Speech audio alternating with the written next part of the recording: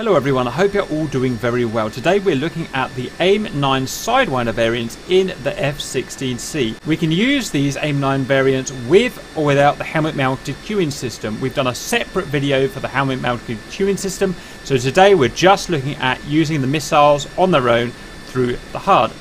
To the armament screen, we can have them on pylons 1, 2, 3, 7, 8 and 9, so 6 total, and we have the variations of Lima, Mike and X-ray versions. All of them are multi-aspect passive IR sensor missiles. X-ray is a high off-bore sight vector thrust version and is optimal in a dogfight, so we're going to go for the 9X on pylons 1 and 9. All variants have roughly about the same range of between 2 miles and 10 miles depending on our aspect, speed and altitude, as well as that as the hostiles. Let's look at today's controls. To fire the weapon, we're going to push and hold weapon release button. We can use the nose wheel steering button there. If we press it quickly, then it steps between stations that we've got of the type that we've got selected. To change the missile type that we've got selected, for instance, if we had AMRAAMs on as well, we'd push and hold this button and that would swap between AMRAAMs and Sidewinders.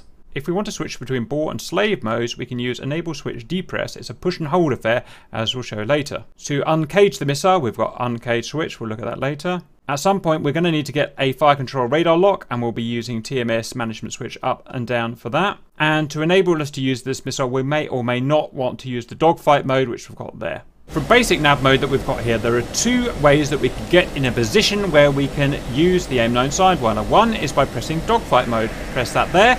You can see we've got dogfight mode selected and we can use it there. The second way, if I neutralize that dogfight mode, is to go to air-to-air mode, and we can use it through air-to-air mode. Probably the biggest giveaway that you've got an Aim-9 selected is you can hear the hiss. If you hear the hiss in the background, that is the growl of the feedback of the IR sensor on the missile. And when we've selected one of these modes, we'll automatically have the SMS page up on this right MFD. We can cycle between air-to-air modes here, which we don't want to. Spot is not implemented yet. We will be able to change between spot and scan. Spot means that the seeker head of the missile is concentrated exactly on a little diamond, as we'll come to see a little bit later. If you change it to scan, when that comes available, it will dance around in a pattern around the diamond, which will give you more coverage for the seeker, but we'll cover that when it becomes available. Inventory means we can look at the onboard inventory. You can see we've got stations 1 and 9. Here it shows that we've currently got 2 Aim-9Xs selected. We can cycle that if we had other weapons by pressing that, or by pressing and holding nose wheel steering. Here is the current cooling of the missile. We can have it warm, which is its default position, or we can cool it. We want to cool it before combat because the missile sensor will be more accurate and sensitive if we have it on cool, though bear in mind that we only have 90 minutes of coolant to use. Next we have our stations. Currently an ability to have stations 1 and 9. We can select those stations like thus, or we can use nose wheel steering to single press to swap between them. Next we have slave mode or bore mode. This is the master mode of the missile. Slave mode will mean that if we are to get a radar lock, then the missile will be able to slave to that lock. And bore sight mode here, if we get a radar lock, will not be able to slave to the radar lock. It will always stay on the bore of the aircraft unless uncaged on a target. Note that if we depress and hold the depress button as we saw, we can temporarily switch to the other mode if we want to.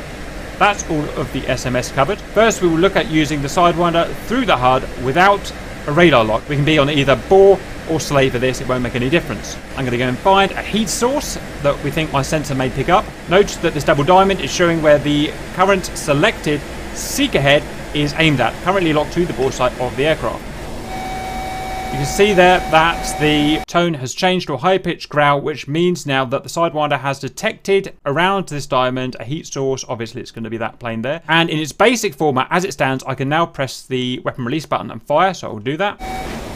Note that there is no ranging or aiming symbology like this case, no ability to give any lead, because we don't have a lock and we have not uncaged the missile.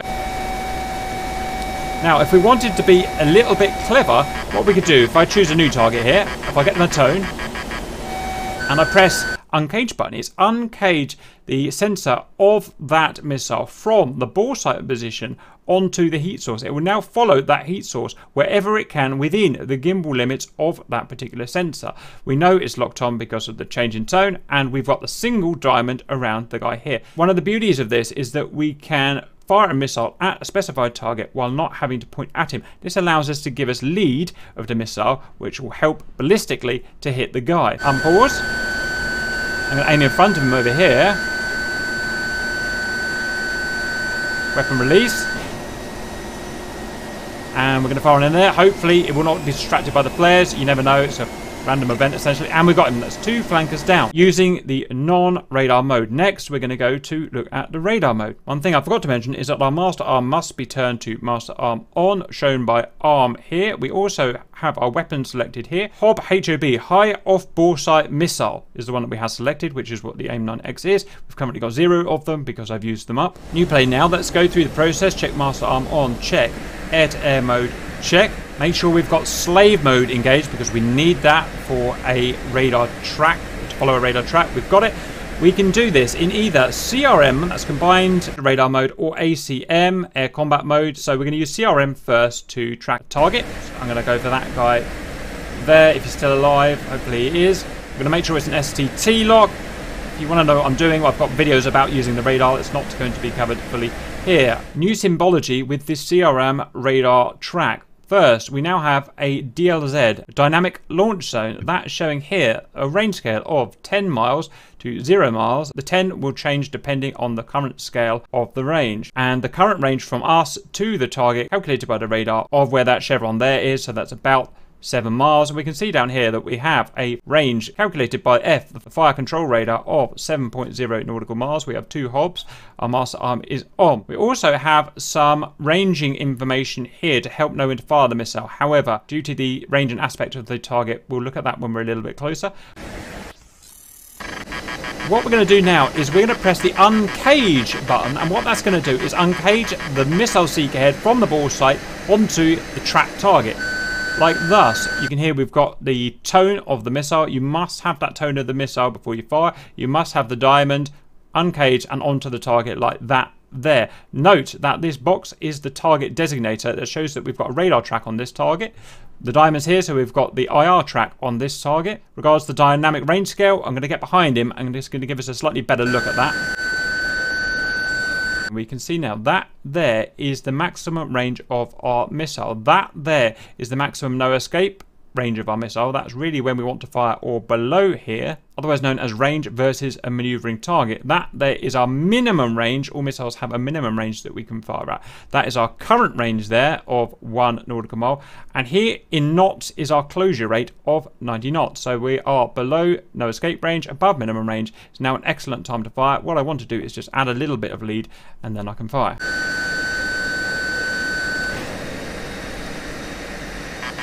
That should be a kill. That's all I want to show using the Sidewinder in the F-16C without helmet mounted cueing system. I hope that's useful and see you later.